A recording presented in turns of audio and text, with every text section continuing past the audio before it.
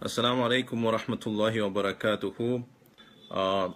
Dear viewers, today we are going to talk about a very important topic, and that happens to be the dangers of radicalization and extremism in the name of Khilafa. So Khilafa, if you were to define it, it is the succession. The word Khilafa means succession. Succession of the rule which came after the prophetic rule. You know, when the Prophet ﷺ, he was implementing the Islamic law based on the Quran and the Sunnah. When the Prophet ﷺ, when he was implementing the law of the Quran on a people, on a land, and that became the rule of the Islamic the Islamic law based on what Allah had revealed. Now, soon after the Prophet's times, there were the companions of the Prophet ﷺ who carried forward the application of the Islamic law on the Muslim lands, and that was the Caliphate, and that was the Khilafa. And there was soon after the times of the companions, there were the Umayyah Khilafa, and then there were the Abbasi Khilafa, and to recent times it was the Usmani Khilafa. So what we can understand is that there was a time where people ruled by the Quran, and that is something which is noble. There's no two opinions about it. But what's happening here in today's times is that people cite some references from the Quran, from the Sunnah, from the life of the Sahaba, and they apply it in a wrong manner. They apply it in a way that can cause more harm than good. So that's what we're going to discuss here. What is the harm? The harm would be that people who are not worthy to be talking on subjects which are beyond their scope, when they take up responsibilities to deal with the issues of the issues of the state and issues of ruling the people, then they create more chaos than good. And that is what is expected of, and that is what has been happening since few years, and that's what I'm going to touch upon. See, the youths, how they have been radicalized and sent into one corner of extremism. They are being told that the Muslim rulers, the Muslim rulers today, whoever are living on earth, according to their version, according to their narrative, they say that the Muslim rulers of the world today, they all are apostates. That's what they say. They say that they have gone outside the fold of Islam. That's what they say, which I deny outrightly. I totally deny that. I totally deny that claim. You know what they say? They say that they are not ruling by the Quran, and they are not ruling by the book of Allah, and therefore, according to them, they say that these people have gone outside of the fold of Islam. So according to them, these 50 plus Muslim countries, they are not living under a Muslim ruler, and therefore, according to them, these people, these rulers, according to them, they have to be ousted. They have to be taken out of the power. And according to them, they want to bring back Khilafa, wherein they want to unite all the countries under one ruler. Now, the thing is, it's so nice to hear, but then if you want to try to understand the demography of today, how the world is, and how the situations are, and how the Muslims are living today, how they have differences of opinions within their circles. There's so much of aqaid, the differences in creed, the differences in languages, the differences in cultures, and so many things. And people, you won't believe, people don't want to take one person as a leader for one particular city even. You won't believe, in many countries, they don't want to take one person among the Muslims to be a leader for the entire group of Muslims, because they have different, one group is from Sunni, other group is from Shia. Then among the Sunni there are so many groups. One say they are Baralvi, then the Deobandi, then there is Ahle Hadith, and so many groups. And again there is among the Shia there's so many groups, and they don't want to themselves be united under one ruler. It's simple, even in a city. And if you can't bring that within a city, and you claiming that you want to bring it across the whole world at once, you see, that is too far, too far. By saying this, I don't say that Khilafa will not come. I believe, as the Prophet ﷺ, he said that there will be, Khilafa ala minhajin nubuwa. The Khilafa ala minhajin nubuwa means there would be Khilafa according to the prophetic teachings. That was there during the times of the Sahaba, it was there, and that was continuing for some 30 years according to the Hadith. And then thereafter there were rulers who also came according to the Prophet ﷺ. He said there will be rulers who would come and they would be ruling, and there will be military rule after that. That is also was prophesied by the Prophet ﷺ, and they will be ruling.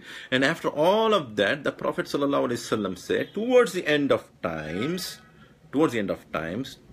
again the Khilafa would come back upon the prophetic way. So now what we say, yes, that is going to happen. But when it has happened, we'll see. But the Prophet ﷺ did not say that these rulers, whoever will be in between the times of the two Khilafas, the Prophet ﷺ did not say all those are apostates. He did not say that all the people who are living under them have gone outside the fold of Islam. That was not said. But the narrative which is being given today to the youths is that they are being told, they are being brainwashed to believe that the rulers have apostated, and that the people who are living there, they are also outside the fold of Islam until they are not completely working for the cause of bringing the Khilafah. This is what they say. What I'm trying to understand is that because of this kind of understanding, what has happened, a lot of people, when they heard that ISIS is the deviant group in the world today, the most deviant group in the world today, who is totally been denied. The ISIS is totally been denied by the Ahlus Sunnah wal Jama'ah. The scholars of Ahlus Sunnah wal Jama'ah consider them to be deviants, and they are being told that they are from the Khawarij, the people from a deviant group, or they have been told they are working under the people like Abdullah bin Sabah. Abdullah bin Sabah was a person who claimed to be Muslim, but then he was a munafiq who was under the garb of being a Muslim. He created turmoil in the Muslim world, and same kind of people are most likely behind ISIS. So what happened when ISIS declared that they are the Khilafah, then a lot of people who are given this understanding of considering that going and working under a Khalifa is noble, and most of the people who were naive, they just went there and they joined. You won't believe, it is recorded, all these things are part of the history. Even from Bangalore, from Bangalore, this has come in the paper, even from the Bangalore, from a very noble family, a person had gone all the way to Syria and he got killed there. Now, what kind of thing has worked on his mind? Can you imagine what is really going through the minds of such youths? You can understand there's something going wrong. And that should not continue. That's why we are talking about this. You might wonder, why is that Umar Shariff is talking about these topics? Can't he be just relaxing, talking about other issues? Yes, I would love to talk about other issues. These are not the topics that I would like to talk. But the thing is, the issue is so alarming. I'm really worried. I'm really worried about the youths. I don't want the youths to get misled. I'll tell you very simple how to get rid of all this extremism. Just stick to your local Jamaat. Stick to your local scholars. Understanding of the local Jamaats and organizations. You will not go astray, inshallah ta'ala. Because the Jama'ah is very important. You stick to the Jama'ah. First, primarily your Jama'ah around you. Okay? And don't get misled by somebody who is sending you some messages from the overseas. He's sending some mails, and through the internet you try to understand some concepts and you apply. It's totally misleading, my dear brothers and sisters. We are not to do that. So now I'm going to reason with them. How this is not right. Look, Rasulullah sallallahu alaihi wasallam, when the Prophet sallallahu alaihi wasallam, he saw the Muslims being oppressed in Makkah, the Prophet sallallahu alaihi wasallam was not fighting against the disbelievers who were persecuting the Muslims, who were oppressing the Muslims. The Muslims were, forbearing the kind of, the kind of torture, the kind of, harshness which was being seen by the disbelievers in Makkah. And the Prophet ﷺ, at that point in time, he asked the believers to migrate to Abyssinia. Almost 80 members, they went to Abyssinia under the leadership of Ja'far bin Abi Talib radiallahu anhu. And the Prophet ﷺ asked the companions to go there as muhajirs, as muhajirun, as immigrants to a Christian land which was ruled by the king called Negus, and Arabic name is Najashi. And the Prophet ﷺ told Ja'far bin Abi Talib that he is a good, just ruler, you be under him and he will take care of you. And that's how the Sahaba went migrating to the land of the Christians, which was ruled by a Christian by the name Najashi. And the point here is, if we were to say that it is haram for anybody to live under the un-Islamic ruling or un-Islamic regime or leadership or rulership, then why did the Prophet ﷺ send a delegation or the members of 80 members as muhajirun to Abyssinia? This is the first question. But now you might say there was no Islamic state then, that's the reason the Prophet ﷺ sent you. You might hear this kind of arguments, People might come and say, yeah, but that happened when Medina was not there. That happened when Islamic state was not established. That's what the counter argument would be. Look at this, what is following through. When the Prophet ﷺ, he established an Islamic state in Medina. If you happen to read the Medina Declaration, you'll come to know the Prophet ﷺ had peace treaties with the non-Muslims in Medina. So much so that he said, "O Jewish tribes, when we are being attacked, you will have to stand up for us. And when you are being attacked, we will stand up for you and we'll be like one body." This is what the Prophet ﷺ said. Why did the Prophet ﷺ make such treaties if it is said that only the land is for only the Muslims? No. He had peace treaties with the Jews. And what happened thereafter? There were so many incidents wherein the Jews, some of the Jewish tribes, they backstabbed the believers. During the time of a battle of Khandak and many other situations, the Jews, they betrayed the Muslims and they went and got settled in Khaybar. We know this is what happened in Khaybar. They were staying in Khaybar and they were making so many other unwanted problems for the Muslims. And when the Prophet ﷺ, he went to perform Umrah, the disbelievers from Makkah, they stopped the Prophet ﷺ and Sahaba. And what happened thereafter was the Treaty of Hudaybiyah. What is the Treaty of Hudaybiyah? It's a treaty with the disbelievers amongst the idolaters of Makkah. Is it clear? When an Islamic state is already established in Medina, yet the Prophet ﷺ, he was willing to have a peace treaty with the disbelievers of Makkah. So what does this say? According to these people who are promoting this deviant thought, they are supposed to say that the Islamic State has been established, so they have to just go on conquering and conquering according to them. But what did the Prophet ﷺ show as example? He has a peace treaty for a period of 10 years, that there should be no fightings. Can you understand the magnanimity of the Prophet ﷺ? And what happens thereafter? The Prophet ﷺ goes to Khaybar, because the people in Khaybar were the Jews who were wanting to attack the Muslims. So the Prophet ﷺ went and attacked them. Now what I'm trying to say, the Khaybar incident, the attack on Khaybar was captured in 6th century of Hijri calendar. Okay, 6th century of the Hijri calendar. I'm sorry, 6th year of the Hijri calendar. I'm sorry, not the 6th century, 6th year of the Hijri calendar. The Khaybar happened. Okay, the capturing of the Khaybar happened. Now, the point that I want to say, I had told you that 80 members from among the Sahaba, they had gone to Abyssinia to live under Najashi, the Christian monk. The Christian ruler. Okay, the Christian ruler. You know, when they come back to Medina, the Islamic State, after the Khaybar was captured, they come back to Medina, the Islamic State.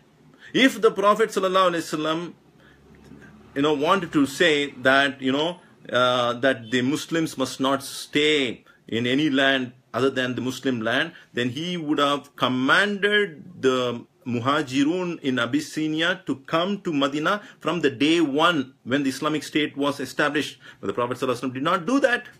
The Prophet ﷺ let the believers stay in a non-Muslim country. This is what I'm trying to say. A Muslim can live in a non-Muslim country and it's totally halal for him and his deen is intact. It doesn't make him a disbeliever. Now the thing is, my dear youths, try to understand. Even when the Prophet ﷺ made the Treaty of Hudaybiyah, do you know that in Makkah there were a lot of Muslims who did not reveal their identity and they were living in Makkah as Muslims. Even at the time when the Treaty of Hudaybiyah was done, until the Fateh Makkah, there were a lot of Muslims who were living in Makkah under the non-Muslim rule. The Prophet ﷺ did not say, you will have to come to Medina and we have established an Islamic nation. He did not say that. So now, whatever is being said in the name of Khilafa, Khilafa is noble, no two opinions. Brothers, we are not against the word Khilafa. We believe that Islamic law is the best law. There is nothing else which can be equal to the Islamic law. And Islamic law has to be applied by those who are in authority. You and I who don't have authority, we can't apply the Islamic law on a total number of people because you and I, we don't rule a land. But for the rulers who are ruling the lands, it is for them to apply. And even in that kind of situation, they are supposed to live in amicable situation with the non-Muslims of their lands and with the non-Muslims of their neighboring territories also. This is what Islam is teaching. If you have some other version, then I don't know from where you're taking your knowledge. Some people might quote some of the incidents which happened during the times of the 7th century of Hijri, or 8th century, during the times of some of the scholars who said that, you have to rule by the book of Allah and all of the. See, they were talking when they were living under the Islamic rule. You can't take one statement of a scholar and generalize it. Everything has got a reason. Everything has got the condition with which they were speaking. So you can't just cite something from the 6th century and 7th century and say like this is the total statement which has been given by this scholar for all times, for all people. No, you can't do that. People who study fiqh, you must be knowing better. I can't say much, but these are all the things which I've learned from the scholars. So what is that I'm trying to say? My dear brothers, you can live under the non-Muslim state. You will not be accounted for the rulings that they do. As long as you are practicing the obligations of the deen, you can just be at peace, you can do dawah, communicate to the people. If you're being oppressed, you either migrate to a place where there's no oppression, or if you're strong enough to defend yourself, you defend yourself with strength. You understand? If you're being oppressed. But if you can't, then just stay calm and don't create any kind of uprising or rebel in your land. If you're doing that, you're going to cause more harm. There's going to be more harm than more good. Look, there were times when the Muslims in Kerala, they were ruling, they were living in Kerala, like during the times of the Prophet itself, 628 CE, there was this chairman Perumal who came from India to meet the Prophet ﷺ. He embraced Islam, and on the way to Kerala, he died. And a lot of people amongst the people in India, they had become Muslims because the king had embraced Islam. These people were not living in Saudi, or they did not migrate to Saudi, or they did not migrate to Arab countries, or they did not migrate to Makkah or Medina. They were living in India itself, and their religion was totally complete. We cannot say just because they did not come under the Khilafa, they were disbelievers. No, you can't say that. So today, if you're thinking that living in a land where Islam is not been applied is dangerous for your deen, you should not think in that way. You should not think in that way. That's what I'm trying to say. So now, finally, I just want to clear up the air. Look, the hadith of the Prophet ﷺ, which says very clearly, "Man ra'a minkum munkaran falyughayyirhu biyadihi, fa illam yastati fa bilisanihi, fa illam yastati fa bi qalbihi. Dhalika adhaful iman." The hadith says, "Whosoever sees an evil, let him stop it by his hand. If he cannot, let him stop it by his tongue. If he cannot, let him feel that is wrong in his heart." And that is the lowest of the iman. Now, to stop it with the hand is for the person who has got strength and authority. You and I, who don't have authority on land, we cannot say that I want to stop the evil. I want to close the wine shops. And you cannot say I want to close all the brothels and go on attacking the brothels and wine stalls and taking law in your hand. You cannot do that. It is for the authority. If you have the authority in land, then you can. Otherwise, no, it is the state which has to take authority. If you are taking authority in your hand based on this hadith saying that I am also, given the freedom to do that, no, you are totally wrong. You haven't understood this right way. Because this I've heard from a scholar who has very clearly explained that this, for a person who has authority, he has to stop the evil by his hand. Otherwise, no. And there is another verse of the Quran which the people very, very easily they quote. They say, وَمَنْ لَمْ يَحْكُمْ بِمَا أَنزَلَ اللَّهُ فَأُولَٰئِكَ هُمُ الْكَافِرُونَ. They say. It's the Quran. It's the Quran's ayat from Surah Al-Ma'idah. It says, whosoever rules by the book of Allah, he has become a kafir. They say that. They say that. But now recently I've heard from a scholar, very beautiful explanation. He says, وَمَنْ لَمْ يَحْكُمْ بِمَا أَنزَلَ اللَّهُ فَأُولَٰئِكَ هُمُ الْكَافِرُونَ is also there in that surah. There are even other two surahs which says, وَمَنْ لَمْ يَحْكُمْ بِمَا أَنزَلَ اللَّهُ فَأُولَٰئِكَ هُمُ الْفَاسِقُونَ is also there. Fasik means person who is disobedient. Again, there's another verse which says, فَأُولَٰئِكَ هُمُ الظَّالِمُونَ, a person who is a transgressor. And there's a verse which says, فَأُولَٰئِكَ هُمُ الْكَافِرُونَ. You cannot call all of them, whoever is not ruling by the book of Allah, to be a kafir, first thing. Because there are even fasiks and there are also zalims.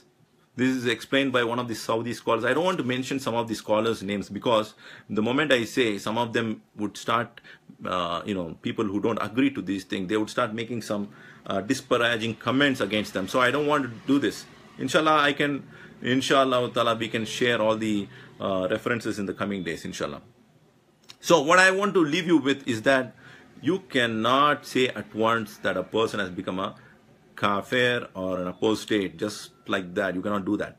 And I would say, before leaving, I just want to leave you with some nasiha. Let your leaders of your city or your village or your country decide. For us, we have the elders, the scholars are there in India.